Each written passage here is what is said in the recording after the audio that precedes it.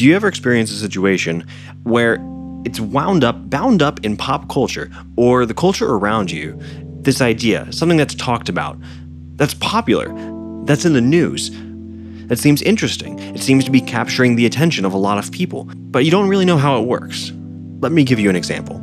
For years, I've heard on the news, and I've heard from coworkers or people at companies that I do business with, both the lament and the exultation of outsourcing jobs to other countries, namely, most of all, really, China. I've heard this discussed as being something that's taking jobs from Americans. I've heard others say how by outsourcing some of their work that was previously done in the United States, they've been able to acquire large sums of wealth, all because of this cost savings. And then I see on the news talk of losing jobs to other countries. But then I read about the jobs that are able to be created within the United States because of that cost savings. The money that is saved from outsourcing labor ultimately gets to be used for goods and services within the United States. It may mean a loss to a category of jobs, but it means a gain to another category, usually a more complex, a more highly technical job. So I hear all of these discussions for years. In college, a fellow classmate shared with me his ideas of starting a clothing company, an athletic wear company, specifically focusing on football or American soccer. He described to me how he was contacting companies over in China, discussing material, design, sizes, quantity of shipments, samples, minimum order sizes from here in the United States. I thought at the time, he's so far ahead of me. He's asking questions that I never thought to ask. And now looking back, he was asking questions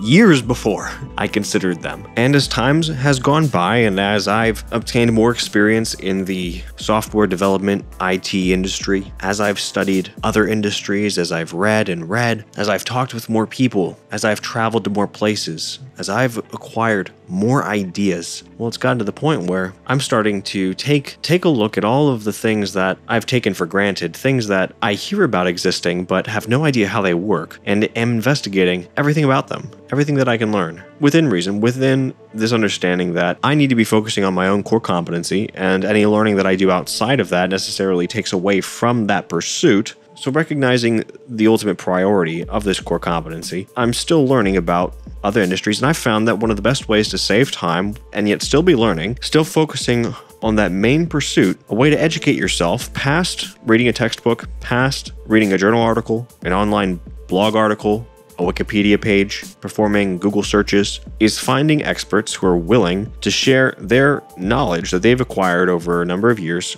with you in a form of a consultation. I've taken this idea and today I applied it to a new area. I thought, I have this experience within the software development world, and I'm recognizing a product that I think I would like to create. I would like to sell. I think there may be an opportunity here. What would that process look like? What would the process look like to have something manufactured in another country? What would it look like to have manufactured in the United States? Logistically speaking, how many orders might I need to place? What would my upfront costs be? What would the cost-benefit ratio be to manufacturing in another country only to have it imported into the United States? Would there actually be any cost savings? Who do I even talk to? Do I need to know aspects of this industry or about different countries' cultures, financial regulations, different forms of government regulations?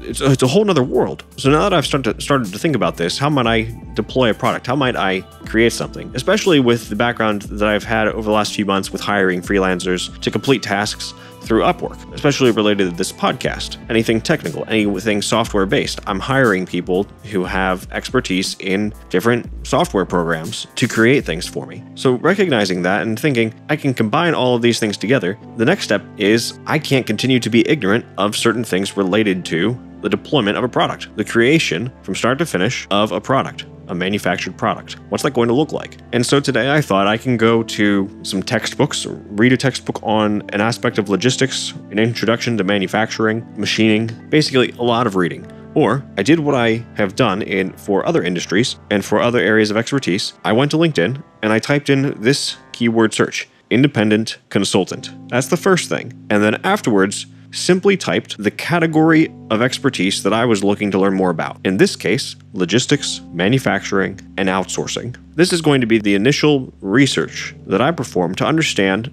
the benefits and the drawbacks to anything related to outsourcing? Well, on LinkedIn, I found plenty of candidates who build themselves as independent consultants with this kind of experience. They're out there. They list their services. They list their expertise. They are ready and willing for you, even as an individual, to reach out to them. So I did just that. I sent a message over LinkedIn to this gentleman who lists himself as an independent consultant. I put together a message and it reads like this. To give some context, he lists his areas of expertise as bringing your business to China and Vietnam. So here's how it goes. Here's how the message went. I don't have a business that I would like to operate in China, but I plan to have one in the future. Are you available for a paid independent consultation for an hour-long session to discuss what the process is to do business in China or Vietnam? And since then, we've exchanged a few messages, and the conclusion is I'm going to be completing a list, just like I made for the former vice president within Shell, of questions that I would like to ask during the meeting, to give this person a little bit of context of what I'm looking for to make that meeting, that hour-long paid consultation, productive. I'll be paying for the time. I don't want it wasted. So that's my next step. It means being explicit in detail of what I want to learn. And at this stage, there are questions that I have that are very basic. They're questions that are going to lead to new questions once I have these answered, because I'm going to need to continue to go into depth about some of these things, and I'm not in a place yet to even know the questions to ask at that level, but I've got to start somewhere. So maybe you're starting a business. Maybe you're looking to outsource. Maybe you're comparing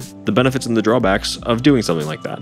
Maybe you are in school and you are deciding on a research project or a senior thesis. There's a wide range of places in life that you can be where you can take advantage of the opportunities in front of you, widely available to you just over LinkedIn, to find experts who are willing to part with their knowledge in exchange for a piece of money. On a slightly related note, when it comes to international business, I'm at a point now where I continue to do research for countries that are strong candidates or welcome entrepreneurs. And I know that as I travel, as I go to new cities, new states, and new countries, when I have conversations with people in all of these places, I get new ideas, I learn. And it is the spark of ingenuity. The more I travel, the more people I speak with, the more I'm able to connect these conversations to synthesize these ideas, ultimately leading to creating something, to starting something. It's still a process, but I recently found an incredible deal that's going to allow me to travel to Norway. I oftentimes see advertisements for the latest deals in retail, in airlines, credit cards, auto sales. They're all over the place. Well, I used to work in retail. I worked at Home Depot as a merchandiser. And so I was a part of the process of changing prices, changing the labels to update prices for various items throughout the stores, and I saw just how rapidly those prices fluctuated throughout the year. And I found that there were particular times every year where the greatest discount, effectively, not nominally, actually came about. And so it got me thinking since that time to try and distill all of the different advertised discounts from any company down to what actually is their best offer. So for various companies, I've signed up for their email lists. I have them automatically assigned to different subfolders within my inbox, and they just collect. Some companies I've collected for years just to look for patterns in discounts. Well, Norwegian Air is no different. I continue to have their emails come in, get categorized right into a subfolder for Norwegian Airlines, and I've seen the deals. And I just found one month in advance that I've booked, round trip, direct, bare bones flight, as in you have a carry-on, a handbag, a personal item, a single item like that you can fit underneath the seat in front of you, and that's it. You don't get a meal, you don't get to check or carry on anything else. It's as bare bones as you get, kind of like Spirit Airlines, only there is a much larger range of upgrades that you can have. So I found this ticket flying from South Florida to Oslo, Norway, a month from now, towards the end of September, leaving on a Friday night and returning on a Monday night. Total price, all in, round trip, after tax, tags, titles, fees, $310.30. Now, I have never flown internationally for that price before, but I saw it. I was flexible in my dates, tried to find a weekend that would allow me to only have to take a single day off of work, and I found it, and that's the price that I had. Now, my plan isn't to go to Norway because I want to see the sights. I want to experience all that is Norway. That's a consolation of sorts, but the main priority is to speak with new people. This time, especially far away. I can speak with new people right across the street from me. Within my own community, I can meet new people. But this is taking it to another level. So I'm going to go, I'm going to explore, I'm going to converse, and all the while, I will be actively considering everything there, taking in everything, processing it, and using it to add to the ideas that I've been gathering. This is a process that won't end with Norway. It's continued this year from, so far, Iceland, Ireland, France, and England, as well as multiple states within the United States. But Norway will certainly be an addition. Prices like this can be had for anybody. Sometimes these things aren't advertised on aggregate websites. I booked directly through Norwegian, and especially the benefit is it's not going to interrupt work. So know that these deals are out there. Sometimes it means putting in research, gathering data. Additionally, people are out there, people who are willing to give you their expertise. Go find them. They're there. It just takes the intentionality. So be intentional.